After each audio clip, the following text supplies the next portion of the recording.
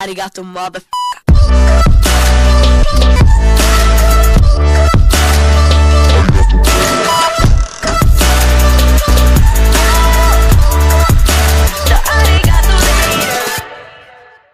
Fala aí, rapaziada, tudo beleza? Tudo bem com vocês? Eu espero que sim. Vamos fazer aqui o videozinho de Epic 7. Eu sei que eu tô afastado, não tenho mais feito os vídeos de Epic 7, até porque eu falei pra vocês que eu ia me afastar um pouco do jogo, né? Eu parei de jogar, na verdade, durante uns dias, só que aí veio o aniversário, mostrou um monte de coisa que a gente ia ganhar. Então acabei voltando só pra poder fazer as coisas. Sinceramente, eu não tô nem fazendo as diárias, eu tô tipo entrando, fazendo as summons e saindo, tá ligado? Às vezes gastando isso aqui, tá ligado? Que é bom, mas olha só a minha energia, ó, só acumulando ali em cima. E aí, me pediram pra fazer um vídeo falando sobre melhores opções pra gente gastar aqui com o livrinho de seletor de herói, né? Que a gente vai receber aqui. Então, eu vou fazer pra vocês um vídeo falando da minha opinião e tal, tá ligado? Falando de que personagens são interessantes de ir atrás, quais personagens são os melhores pra gente escolher, tá ligado?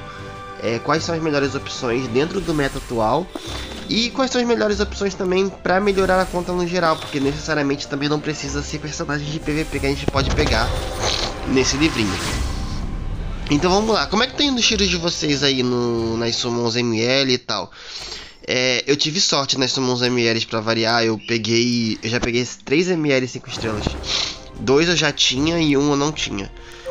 Aí foi bem assim, diferenciado as minhas summons ML, de verdade.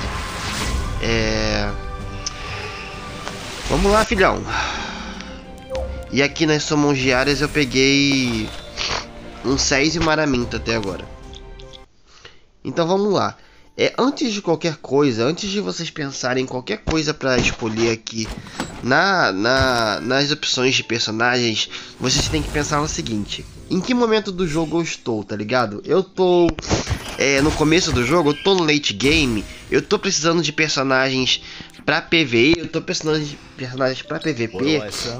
Eu tenho todos os personagens ali possíveis que eu preciso na minha conta.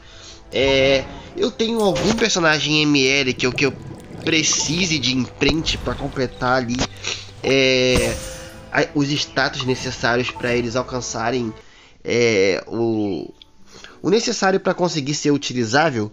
Então é muito importante você pensar nessas coisas, tipo olhar para sua conta, porque cada conta é individual, e pensar: caraca, quais são as melhores opções, o que eu preciso aqui para alcançar o objetivo atual da minha conta, certo? Então, eu vou começar falando do geral, sabe? O que vai ser bom em qualquer conta. E eu preciso falar de 2 personagens que são assim muito interessantes de você pegar para quem tá no early game, ou para quem ainda tem dificuldade em alguns conteúdos de PvE. Antes de tudo mesmo, eu preciso falar, assim, esse daqui é a minha primeira indicação. Cara, se vocês não têm o Brieg, cara, vale muito a pena pegar esse personagem. Esse personagem, ele é ótimo em caçada, porque ele é bom em dragão. Você pode utilizá-lo no Caides, você pode utilizá-lo na Zimanak. Assim, em caçada, ele serve em quase todas as caçadas. Então o Brieg é muito bom. Ele serve no labirinto, eu utilizo o meu Brieg no labirinto no modo pesadelo. Muito bom. Ele é muito bom nas expedições, ele serve em quase todas as expedições. Ele é ótimo, tipo, muito bom. E além disso tudo, além dele ser muito bom em PvE, ele é muito bom também no PvP. Ok que ele não vai se encaixar em todas as equipes, você não vai sair colocando ele em todos os seus times para bater ali no PVP, mas ele também é muito útil nos seus times de PVP. Então eu acho que assim, o primeiro de todos, se vocês não têm um Brieg, se vocês não fecham todos os conteúdos de PvE, tem dificuldade em algum conteúdo, sei lá, não pontua muito na expedição, No labirinto, às vezes, não tem uma certa dificuldade ali em relação aos tanques. Precisa de um tanque para caçada, pode ser um tanque para o dragão, pode ser um tanque para o Caídes. Ele serve para absolutamente todos eles. O Brieg pode ser feito de dano, pode ser feito full tank, pode fazer de contra-ataque, pode fazer de speed, pode fazer do jeito que você quiser, pode fazer bruiser. Cara, o Brieg é muito versátil. Você pode utilizá-lo tanto com auros, você pode utilizá-lo com esse artefato aqui que é muito bom. Você pode utilizá-lo também com o com o Elbris. Então assim,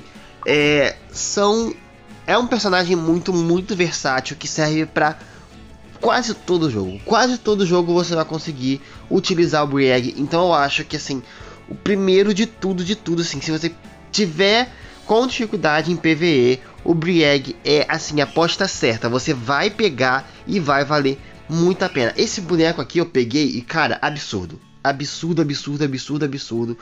Eu passei a solar muitos bosses de expedição. No labirinto, naquele boss que é um boss de fogo que fica batendo o tempo inteiro no seu time inteiro, o Brieg é muito bom contra ele. Ele dá escudo pro seu time, ele quebra, ele estripa, ele quebra a defesa, ele se limpa. Ele é muito bom, cara. Esse personagem aqui é muito bom. Eu acho que assim, o meu maior conselho de qualquer personagem desse jogo para pegar nesse seletor é o Brieg. A segunda opção que eu posso dar para vocês é a Tamarina. Cara, a Tamarina a gente tem, querendo ou não, a gente vai ter aqui no lado.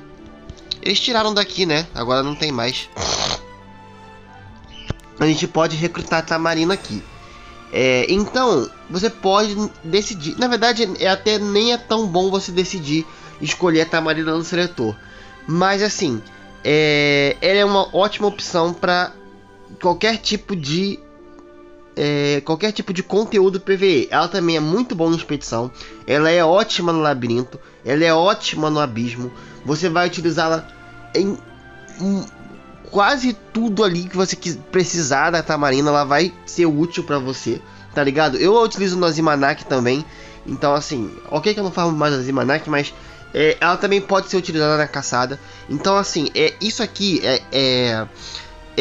essa possibilidade de você pegar uma Tamarina é muito bom, porque ela é ótima para vários conteúdos de PvE. Ela não vai ser tão boa do PvP, mas em PvE vai ser bem interessante. Outra personagem de PvE que eu acho que é também muito versátil também para PvP é a Iséria. Então assim, se você não tiver uma Iséria e precisa de uma personagem que precisa ser boa para PvP e para PvE, a Iséria é muito boa. A Iséria ela comba com o Corvus, Dark Corvus, ela comba com a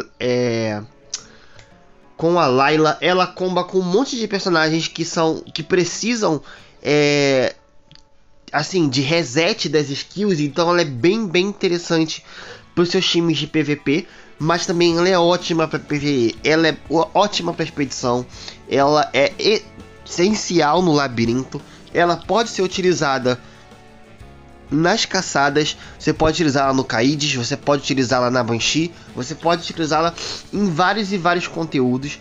Então também a Iséria traz uma versatilidade muito grande em questão de PvE e PvP. Então eu acho que assim, o Brieg tá acima dela ainda, porque o Brieg ele serve para todas as expedições praticamente, ele serve para quase todos os conteúdos de PvE, mas a Iséria tá assim, quase no mesmo nível. Você vai utilizar a Iséria com muita facilidade, principalmente junto com a Tamarina. Então, muito boa, tá? A Iséria também é uma opção ótima ali para o seu seletor, caso vocês precisem de personagens para PvE, ok?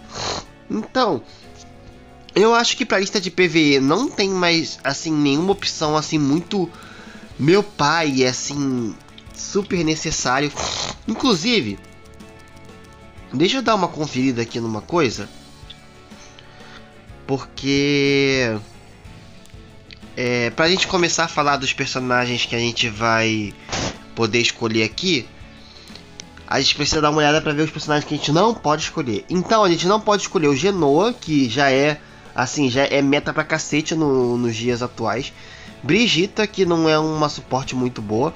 O Kong, que tá forte tanto em PvE quanto em PvP. E Zenão, porque Zenão a gente pode comprar.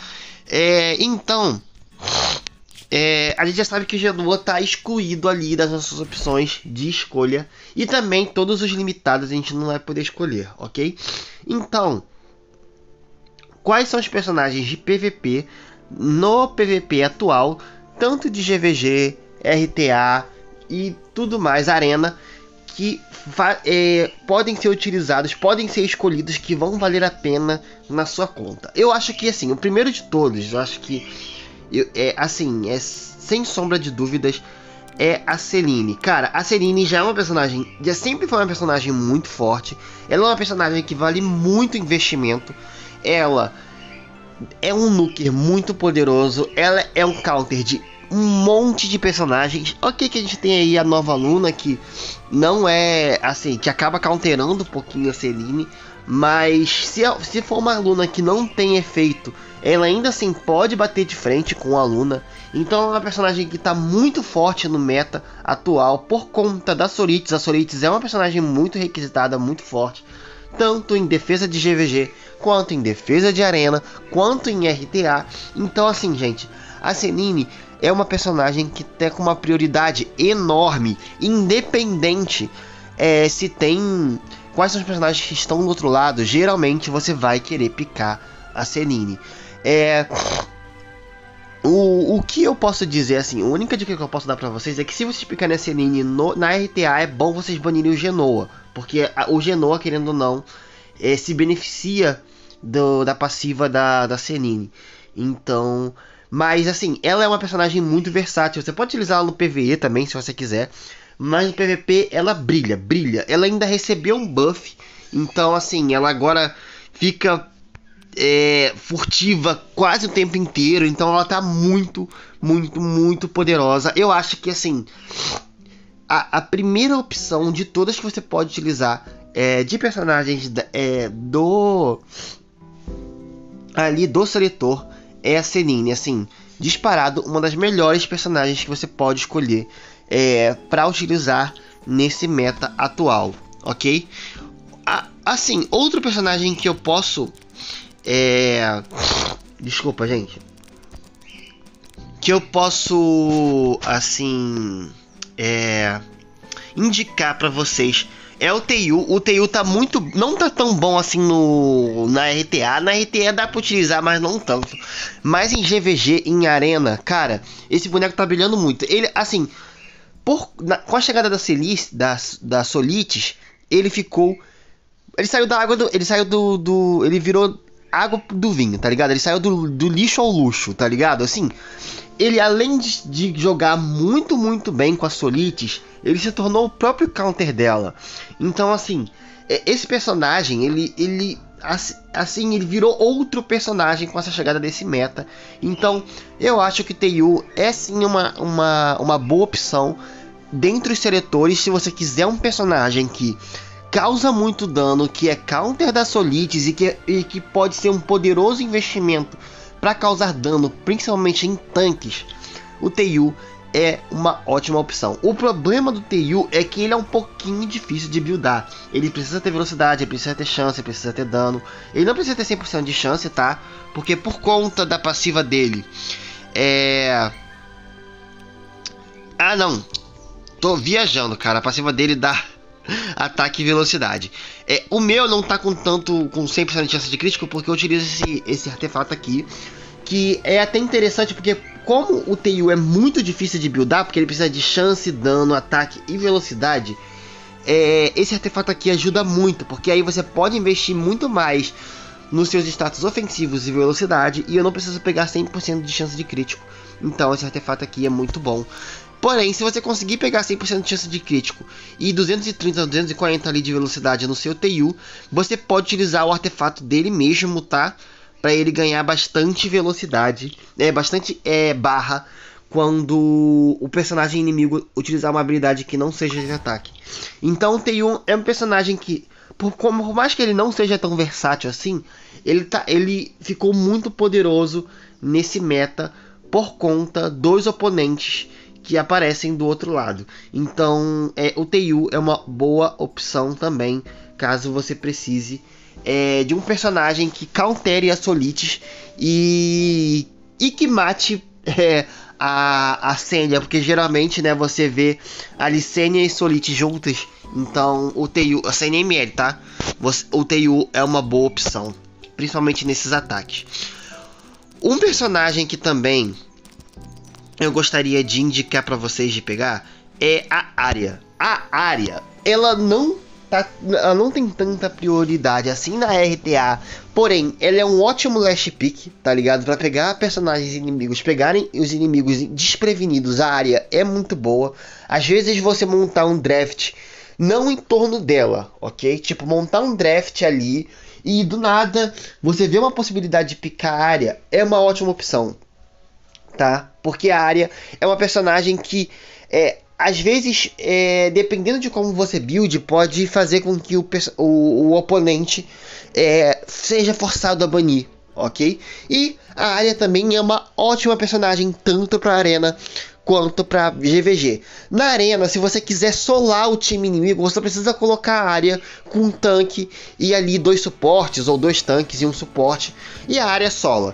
Com o equipamento exclusivo novo dela, ela estaca muito mais rápido a passiva dela. Você também pode decidir por intensificar o dano dela com o equipamento exclusivo. Então, ela é uma personagem muito, muito forte, principalmente se você quiser ataques safes. A minha área aqui, ela não está tão boa, porque eu buildei a minha área na época que a Huyong era muito forte, e a área era uma boa opção contra a Huyong, por conta que a Huyong não conseguia matar a área. Então a minha área tem pouca vida por conta disso. Então, mas hoje em dia vale muito a pena de buildar uma, tá ligado? Com um pouquinho menos de dano, com mais vida, defesa e tal. Também tem a opção de você fazer uma área sem resistência, fazer uma área com velocidade para esconder o seu time, tá ligado? E fazer com que o oponente fique sem possibilidades ali durante a partida. Então a área é uma personagem também versátil em build. Ela é um pouquinho difícil de buildar, tá ligado? Porque às vezes ela mais tanque, você precisa de muitos status. Você precisa de defesa, que é o dano principal dela, chance, dano, resistência, velocidade. Então é um pouquinho complicado ali de buildá-la, é um personagem difícil. Com equipamento exclusivo agora fica um pouquinho mais fácil, porque você ganha resistência. Então ali entre 100 de resistência pra cima já tá ótimo, com 2.000 de defesa no mínimo, com mais de 10.000 de HP. 10.000 de HP ainda é muito baixo, tá? Eu acho que eu indicaria uns 15k de HP, com 100% de chance e 250 de dano, pra ela ter um potencial muito grande. No meu caso, eu estou utilizando o set de roubo de vida, mas também você pode utilizar outros sets para facilitar a sua vida, tá ligado?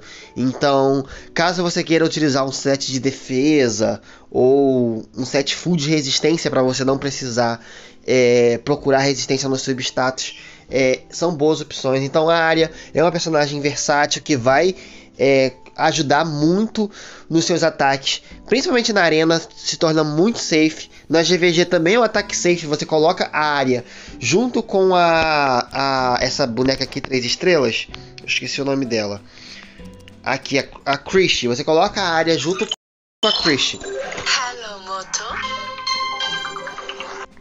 Voltando, você coloca a Arya junto com a Christie e a Destina, GG. Se não tiver debuffs do outro lado, coloca a área junto com o Purgs. Coloca a área aqui junto com o... Caraca, velho, cadê ele? O Crozet. O Crozet ML e seja feliz. Eu coloquei o errado, por isso eu não estava aparecendo. Coloca a área junto com o Crozet ML e seja feliz. Porque, cara, ela é uma personagem muito, muito, muito forte, tá? Então eu acho que vale a pena sim pegar a Arya caso você não tenha essa personagem, caso você queira uma personagem que vá agregar de uma forma que deixe os seus ataques mais safes, a área é uma ótima opção. Essa dica que eu vou dar pra vocês não é também uma coisa assim, caraca, é assim, precisa na conta, não é uma necessidade. Porém, se vocês quiserem uma personagem que countere esse meta nojento que aparece ali nas defesas de GVG, com Land, com a própria Yufina, a Elvira também é uma ótima opção. Ela é uma personagem muito, muito forte, que tá extremamente interessante aí nos ataques no geral, tá ligado? GVG, Arena, RTA também é muito interessante de picá-la. Caso você também queira... Esse é o triste da Elvira, né? Porque a Elvira também ajuda a Candy ou a Yufina. Então se você quiser picar a Elvira com a Yufina para counterar, por exemplo, uma Sérmia ML, você consegue. Eu já fiz isso de picar a Yufina, o cara picou Sérmia ML, eu piquei a Elvira, a Sérmia usava a passiva, não adiantava de nada porque ela não tinha a raiva dela, né, a fúria dela. Então a Elvira é uma ótima opção caso você queira counterar o meta de bruiser atual, né? Ok que a Land e a Yufina não estão aparecendo mais tanto por conta da entrada do Presto e da Senha, que estão muito recorrentes. Porém, por isso que eu falei pra vocês que esse daqui não é uma indicação obrigatória. A Elvira é só caso você esteja com muita dificuldade de enfrentar esses personagens. Se você vê muito esses personagens ali nos seus ataques de GVG ou nos seus ataques de arena, a Elvira pode ser uma boa opção, porque a Candy não estaca. Então você só precisa colocar ali Elvira, Roana e Quem, e você sola a Candy de qualquer forma. 3 personagens para matar a Candy, né? Mas enfim, não. Eu coloquei esses 3 personagens juntos porque geralmente, independente do time inimigo, você consegue derrotar esses personagens inimigos, a equipe inteira, utilizando esses 3. Porque às vezes a Candy ali vem com outros personagens que acabam sendo counterados pela própria Roana e pela própria Elvira. Sem contar que a Elvira também tem uma build bem versátil. Ela pode ser feita com resistência e velocidade. Ela pode ser feita como a minha, resistência e ataque, para causar dano também. A minha Elvira tira metade da vida de uma Candy tranquilamente. Então também você pode fazer uma mais voltada para o dano. Você pode fazer uma com chance e dano para counterar a Luna, tá ligado? Para a Luna selar a sua Elvira e você explodir qualquer personagem com ela. Então a Elvira é uma personagem que também é bastante versátil dentro da sua build, e ela não é nem um pouco difícil de buildar. Cara, eu peguei a Elvira, eu buildei no mesmo dia, porque não é difícil, não é difícil. Claro que dá pra melhorar a minha build, dá pra aumentar a velocidade da minha e tal. Você também pode buildar essa Elvira mais puxada pro tanque. Eu acho um desperdício buildar a Elvira pro tanque, porque ela vai estar invencível. Se ela tiver resistência, ela não vai ser estripada. Então, não adianta de nada você ter muita vida assim, ela vai estar invencível, ela não vai morrer, tá ligado? Então, pra mim é um desperdício buildar tanque, mas também você pode buildá-la como um tanque. Então a Elvira também é uma boa opção caso você queira ter uma personagem que cautere esse meta aí na sua conta. Outro personagem que também é interessante da gente comentar, mas também não é uma coisa que seja necessário na sua conta, é a Ravi. A Ravi, ela tá muito forte por conta de conseguir lidar bem com os personagens que estão atualmente no meta, que no caso é a Senha e o ML Presto. A Ravi não vai solar esses personagens, tá? Ela não vai solar. Você não vai colocar a Ravi para counterar 100% esses personagens. Porém, ela vai ser muito, muito chata de enfrentar esses personagens, porque ela agora causa ferida, ela se limpa e ela faz com que você consiga manipular o campo de uma maneira a matar esses oponentes pouco a pouco. A Ravi é uma personagem mais para quem gosta de um jogo mais controlado, de um jogo mais devagar, tá ligado? A ponto de você alcançar a sua vitória. É um pouquinho complicado de jogar com a Ravi contra esses personagens, mas assim, se você tá procurando uma personagem que sobrevive e que countera esse meta atual e que agora também está muito boa contra a própria Candy, a Ravi é uma boa opção, tá? Ela é um pouco e ela tá bem mais fácil de buildar agora, antigamente era bem mais difícil. Ela também tá mais versátil, você pode, ela geralmente, a maior parte do tempo vai estar de contra-ataque, mas você pode colocá-la com outros sets de velocidade, com penetração, você pode fazer até com aquele set de torrent. Então a Ravi também é uma boa opção caso você queira utilizar, ter uma personagem que bata um pouquinho nesse meta. Até porque a Charlotte, que era muito boa nesse meta que estava no passado, saiu um pouquinho de prioridade por conta do ataque em área. O ataque em área dela ativa a Sênia. No caso da Ravi, só a S3 da Ravi ativa a parada da Sênia. E mesmo assim, como ela dá ferida na S3, às vezes a S3 a passiva da Sênia não ativa, às vezes ativa, mas a vida da Sênia tá tão baixa que o escudo não é mais tão poderoso assim. Então eu acho que ela foi uma boa substituta para Charlotte, tá ligado? Eu acho que vale a pena sim ter uma Ravizinha na conta caso você não tenha. A Abigail também é uma citação honrosa que eu posso dar aqui. Ela é um pouquinho mais complicada de utilizar, ela não tá mais tão forte assim no meta, tá ligado? Porém, em algumas situações onde você tá enfrentando algum cleave, ou você tá tanto nas defesas de GVG quanto na RTA, a Abigail pode ser uma boa opção. Sem contar que também a Abigail é uma personagem bem versátil, você pode fazê-la com velocidade e efeito, você pode fazê-la tanque, você pode fazê-la DPS, ou seja, bruiser, né? Porque ela bate na vida. Então, ela é uma personagem que também é bem versátil, você pode utilizá-la em várias situações na sua conta. Também você pode utilizá-la junto com a área, então é interessante. A Abigail é uma citação assim, uma das opções que você também pode escolher. Também não é só a prioridade, ok? Mas é uma boa opção caso você não tenha a Abigail e acha que ela pode agregar na sua conta. Ela também, por exemplo, eu digo que ela não é prioridade como as outras personagens, porque, por exemplo, a sininho você ainda pode usar no PvE, tá ligado? Para avançar na sua conta. Você também pode utilizar a área nem tanto. Eu acho que a área nem tanto, tá ligado? Mas a Ravi você também pode usar no PvE. No caso da Elvira e na Abigail, por exemplo, elas não serão tão úteis assim no PvE. Mas caso você esteja tendo dificuldades no PvP, a Abigail pode ser uma boa opção também na sua conta. Vamos dando uma olhada aqui nos personagens, gente. Dando algumas opiniões sobre alguns personagens que podem valer a pena caso vocês não tenham na conta, tá? Mas também não são prioridades.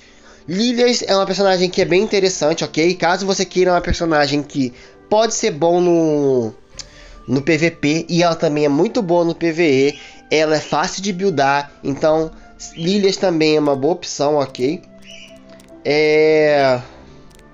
Se você quiser fazer um time de cleave, a Nahuel também é uma boa opção, mas a Nahuel é bem difícil de buildar, tá? Ela não tem a speed base muito alta, ela precisa de velocidade e efeito, mas ela tá voltando cada vez mais pro meta com o passar do tempo. Agora com a própria personagem nova lá, aquela suporte, ela não precisa mais de um livrinho no time, ela não precisa mais de um mago no time para usar o soul burn dela, então ela tá muito boa com essa nova suporte. Só que o problema da Nahuel é que ela é difícil de buildar, então eu não aconselho para quem é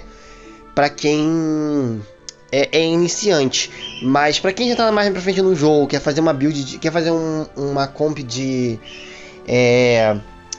cleave ou alguma coisa assim, a Nahuel se encaixa muito bem, principalmente agora com essa personagem nova, porque ela pode usar aqui o Guiding Light com mais facilidade. Ela não precisa mais tanto de um mago do lado dela. Cara, se vocês quiserem fazer também um time de cleave, o Han e a Peira são boas opções, tá? A Peira tá voltando pro meta, principalmente agora porque o Grace Angel tá voltando a utilizar, então tá aparecendo mais aí a Peira. De vez em quando você encontra aí nas RTAs da vida. Ela perdeu um pouquinho de prioridade por conta por conta do meta daquela época. Como como que é o nome dele, velho? Esse cara aqui.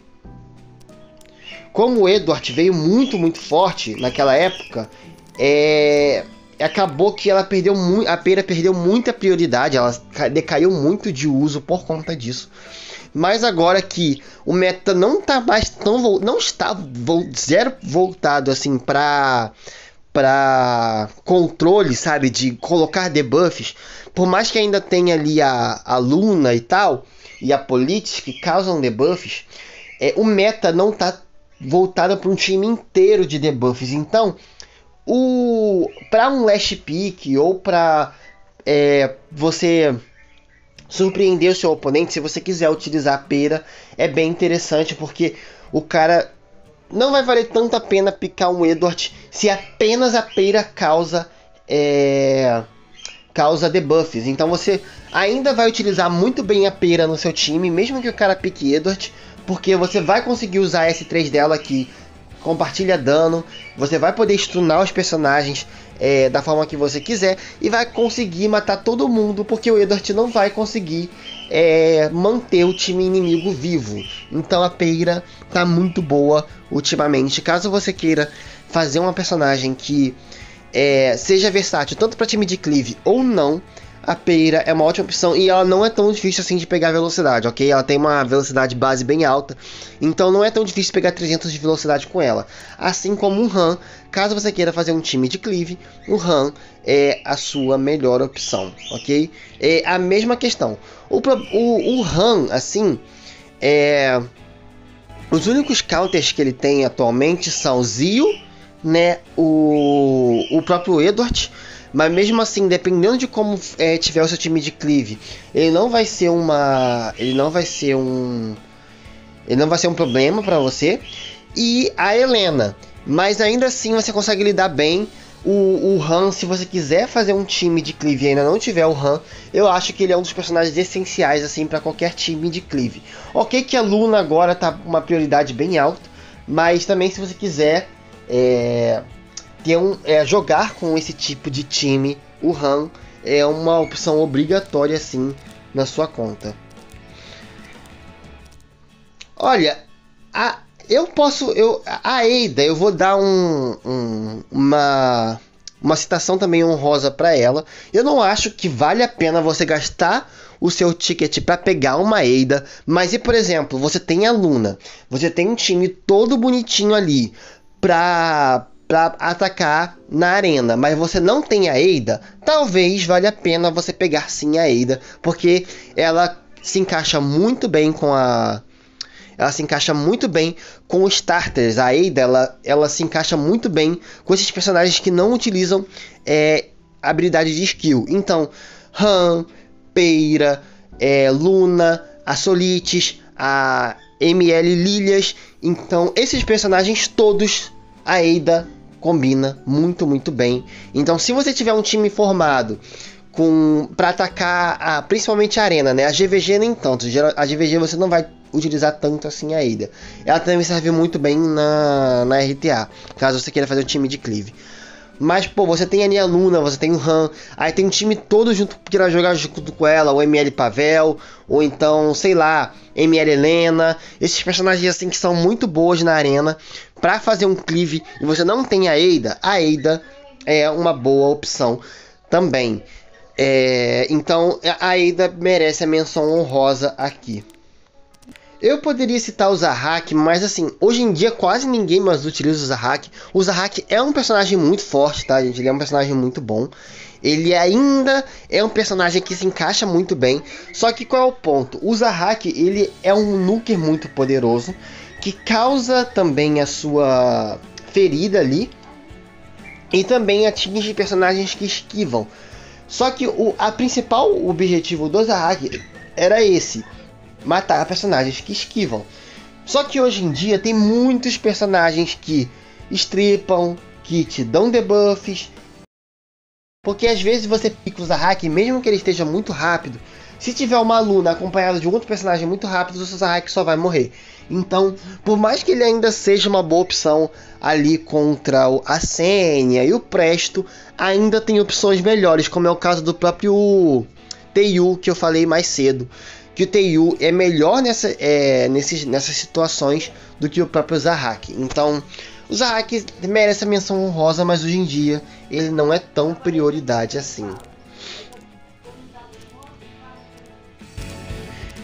Eu acho que eu posso fazer uma menção honrosa também a Yuha. A Senia nem tanto. A Senia eu acho que perdeu um pouquinho de prioridade hoje em dia, tá ligado? Dá pra utilizar, mas não tá tanto assim dentro do meta. Mas a Yuha, ela tá bem interessante por conta do próprio Genoa. O Genoa, ele tá aparecendo muito ali nas defesas de GVGs. E caso você não tenha muitas opções para bater de frente com o Genoa, a Yuha é uma boa opção. Você só vai precisar colocar aqui um santo sacrifício nela. Se você quiser também utilizá-la junto com a Abigail, também serve, tá ligado? Você colocar a Yuha como bait, a Abigail para mantê-la viva e mais um personagem. É ótimo, tá ligado? Então eu acho que também dá pra fazer uma menção honrosa a Yuha, caso você queira um counter de Genoa. Ainda acho que tem outras opções melhores. Eu acho que o Teiu é uma opção muito melhor contra a Genoa. A própria Lilia, se você tiver um time em volta dela, é melhor contra o Genoa, Lilias limitada. Porém, se você quiser uma outra opção para counterar Genoa nas defesas, ok, a Yuha é uma boa opção. E a Yuha também não é uma opção de jogar fora na RTA não, tá? Como um tanque de Aureus, ela é uma boa opção também. Ela é muito difícil de matar, então dependendo do time inimigo você pode picar uma Yuha para manter o seu time vivo. Eu vou fazer uma menção honrosa aqui a Destina também, porque ela perdeu um pouquinho de prioridade, mas ela ainda assim é uma personagem muito safe para você utilizar tanto na GVG quanto na Arena. Na RTA dá para utilizar, mas hoje em dia ela não tem tanta prioridade assim. Na verdade, suportes não tem tanta prioridade por conta das batalhas muito prolongadas e de personagens que são tanques que causam muito dano. Então acaba que a Destina fica muito perdida nesse meta, porque uma Senia, um próprio Presto ali, o Presto ML, vai fazer um trabalho melhor do que a Destina. O Presto vai reviver, o Presto vai curar, o Presto vai te dar escudo. Então eu acho que o Presto é melhor do que a Destina. Mas se você quiser uma personagem que é muito safe para você utilizar nos ataques de GVG e na arena, a Destina é muito boa. E eu acho que a Roana também eu posso colocar na lista de prioridades que você pode dar para os personagens do Ticket, ok? A Roana é uma suporte muito forte em qualquer situação que tiver personagens de contra-ataque. Então ainda assim, até hoje, se o cara picar uma ML land do outro lado e você tiver um time que seja interessante de utilizar, que você queira prolongar um pouquinho mais a partida, a Roana é uma boa opção contra ela até hoje, em defesas, em ataques de arena, em ataques de GVG, em algumas situações ali de RTA, você vai querer picar a sua Roana. Então ela é uma personagem muito interessante, caso você não tenha ela. Caso você queira buscar um suporte, ok? Você também tem que pensar na melhor coisa, na melhor forma que vai se adaptar à sua conta. Então, se você precisar de um DPS, não é bom você... Se você estiver precisando de um DPS na sua conta, não é bom você escolher a Roana. Mas se você estiver buscando um suporte, eu acho que a Roana é uma boa opção para sua conta, tá? A Roana é uma personagem muito boa, ok? Então, eu acho que essas são as opções. Se a gente for falar de... Nahu, MLs, assim, se eu tiver que buscar imprints, quais são os melhores imprints que a gente pode buscar aqui? Então, ó, eu acho que o primeiro de todos, se você quiser buildar uma ML Sérmia, o imprint dela é muito bom. Eu acho que pode ser um desperdício você ir atrás de uma Sérmia para botar uma chance crítica aqui na ML Sérmia, por conta de a gente já ganhar uma Sérmia de graça e tal, e ela não é tão difícil assim de pegar. Mas, se você quiser deixar a sua Sérmia com bastante chance de crítico para conseguir buildá-la com mais facilidade, eu não acho assim que assim é uma opção burra, assim, não faça isso, sabe? Eu acho que vale a pena sim você pegar um imprint para sua ML Sérmia caso você queira.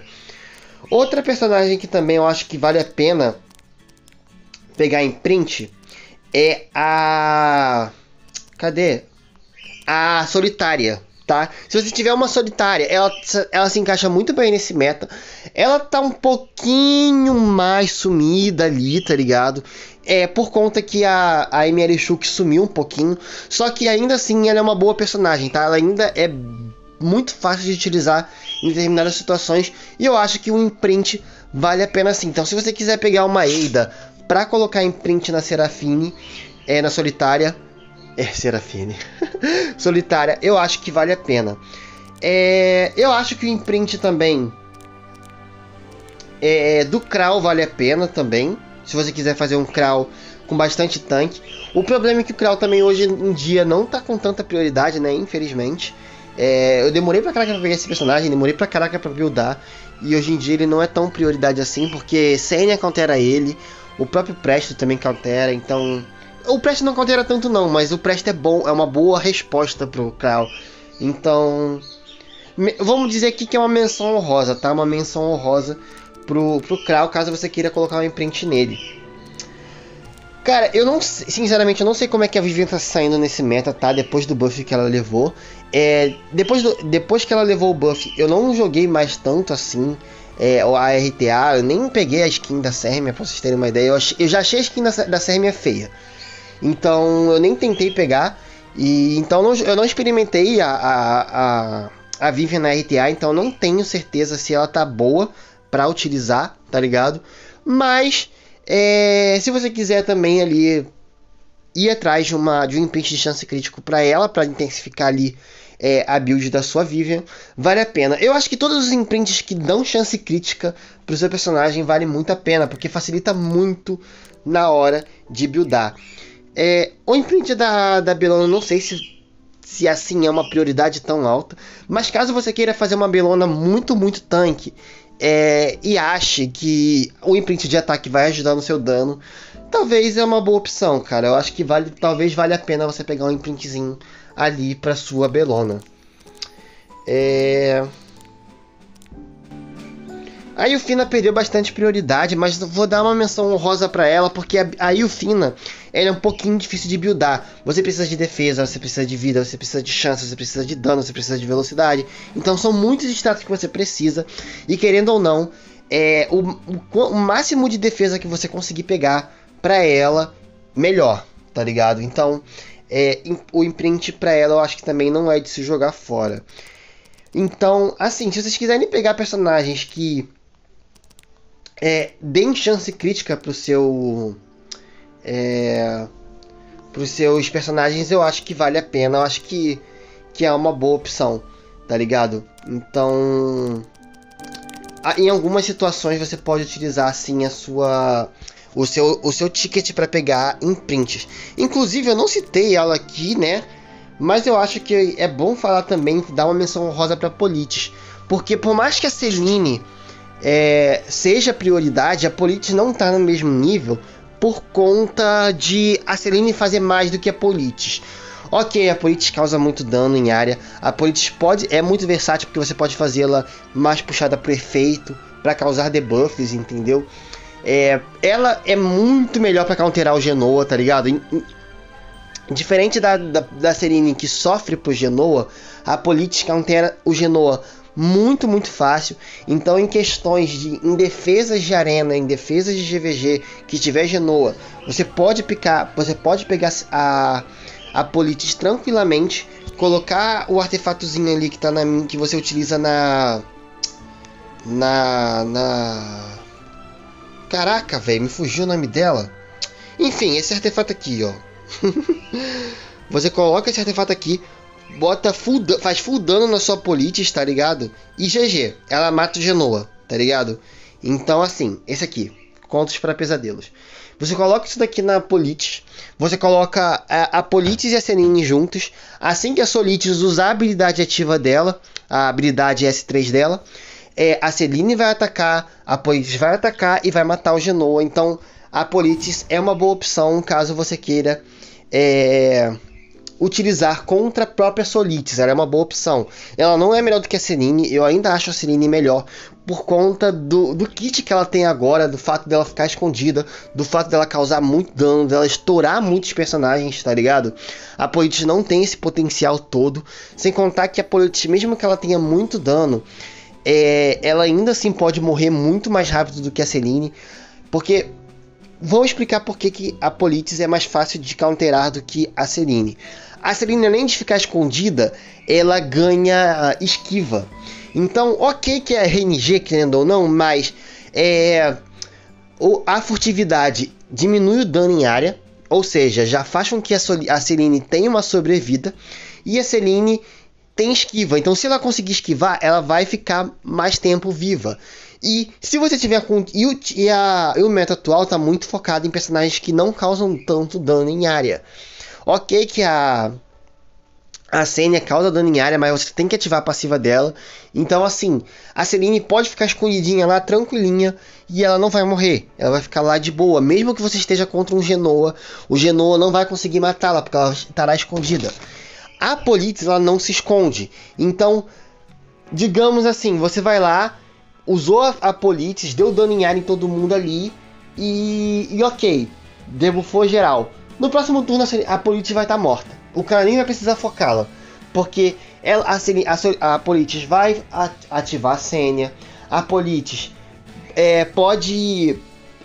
um alvo muito fácil pro próprio Presto reviver o time, tá ligado? Então eu acho que a Politis não é uma prioridade tão alta quanto a Celine, por mais que elas tenham o mesmo papel de counterar personagens que não gastam skills de dano. Ainda assim, a Politis ela se torna um alvo muito fácil. Ela acaba morrendo muito fácil pro time inimigo. Então se o cara picar um Presto, já tá ferrado, porque a Politis vai servir para reviver o time do cara, entendeu? Então, por isso que ela não tá na mesma prioridade da Celine, mas ainda assim é uma boa opção caso você queira também escolher a Politis no seu ticketzinho. Mas eu não acho que ela seja uma das prioridades, tá? Eu ainda acho que ela tá abaixo do TU. Eu acho que ela ainda tá abaixo da... Cara, velho, o nome dela me fugiu muito hard agora, cara. Da área. Ela também tá abaixo da área, tá ligado? Eu acho que esses personagens... Abaixo da Roana também. Eu acho que esses personagens vão te dar uma base muito melhor, tá ligado? Do que a própria Politis. Eu espero que vocês tenham gostado do vídeo, cara. Eu espero que isso daqui tenha ajudado vocês a decidir quais opções são as melhores opções ali para você escolher. Mas lembre-se, você tem que ver o que a sua conta está precisando. Você está no early game, você não está fazendo todos os conteúdos de PvE ainda, velho. O Brieg é muito bom. Esse personagem é absurdo, então vale a pena sim você investir no Brieg, porque você vai conseguir fazer as expedições, você vai conseguir avançar no seu PvE, e de praxe ainda, tipo assim, de bônus você ainda vai conseguir utilizá-lo no PvP. Você consegue utilizá-lo contra Genoa, você consegue utilizá-lo contra Spectre, você consegue utilizá-lo em diversas situações ali. O Brieg é uma boa opção. Naruto precisando de dano, Celine, área, tá ligado? O TU também é uma opção que tá muito forte agora ultimamente. Sei lá, outros personagens ali, Ravi também. Então assim, tá precisando de dano. Naruto tá precisando de suporte. Roana, Destina, Yurra, a própria Elvira, caso você queira um suporte para counterar esse meta atual. Elvira também é uma boa opção. A Abigail, caso você queira dar uma sobrevida em algum personagem. A própria Abigail, por mais que eu não utilizo tanto de forma versátil, eu ainda utilizo bastante a minha Abigail. Eu utilizo mais a minha Abigail do que muitos outros personagens do meta. Então assim, a Abigail também é uma boa opção para suporte. Na outra, tô querendo imprints. Se você quiser pegar imprint, pô, tenho tudo já. Tem todos os personagens. Peguem print de personagens que tem dificuldade para buildar, que seja difícil de buildar. Personagens que tenham chance crítico no imprint. Ou então que precise de muitos status. Então a área é muito boa pegar por conta que ela precisa de muitos status. Então quanto mais status você conseguir nela, melhor. Então a área é uma boa opção. E o fim na ML é uma boa opção. Personagens que têm chance de crítico no imprint são opções boas, porque aí você consegue substituir essa chance de crítica por outros status nos substatus. Inclusive, vou até fazer uma explicação rápida aqui. A chance crítica é boa nos substatus, nos imprints, porque um roll de chance crítica sempre vai ser baixo, ele sempre vai ser entre 3 e 5. Então, você pode, se você tiver um imprint, é menos um roll que você precisa de chance crítica. E o que acontece? Esse roll pode ir para dano crítico, por exemplo. Então você pode conseguir 8% de dano crítico a mais. Ou você pode conseguir 8% de ataque. Ou 8% de defesa ou vida, que seja. Então, imprints de chance crítica são muito bons por conta disso. A chance crítica é muito difícil de pegar porque são rolls baixos. Então se você conseguir esses rolls no imprint, facilita demais a sua build. Então personagens que precisam de dano e precisam 100% de chance crítica e tem chance crítica no imprint, é interessante sim você pegar o imprint. Nahu, mas sei lá, a área, por exemplo, não tem chance crítica nos imprints. Não tem, mas ela precisa de muitos substatus. Ela precisa de defesa, ela precisa de vida, ela precisa de velocidade, ela precisa de chance, ela precisa de dano. Então, assim, ter imprint já diminui um pouco o seu peso na hora de buildar a personagem. Como ela precisa de muitos status, o imprint acaba te ajudando muito na hora de você montar a sua build, valeu? Então é isso, eu espero que vocês tenham gostado do vídeo, espero mesmo que tenha ajudado vocês, ok? Eu voltei a instalar o Epic Serve só pra fazer esse vídeo, tá ligado? Mas é só isso, velho. Eu espero mesmo que tenha ajudado vocês. Então é isso, valeu, falou e é nóis.